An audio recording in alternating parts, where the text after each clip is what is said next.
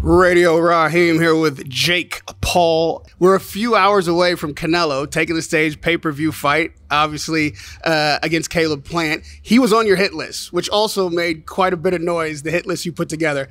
How serious are you about the names on that list? I'm dead serious, you know. Time is my only enemy.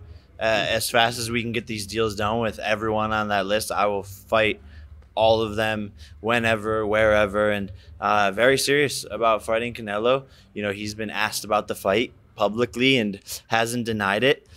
You know, I think it's a couple fights down the line, but it's gonna happen. It's gonna happen. I'm not just training in the gym every day to just, you know, mess around in this sport.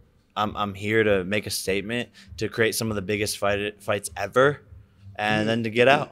You consider Canelo to be your #1 pound for pound in boxing?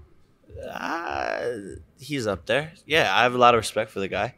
You know, he's obviously great. He works hard. I think in a different life, we probably would have been friends. But unfortunately, it's just too good of a matchup for us not to fight. Radio Rahim with Jake Paul.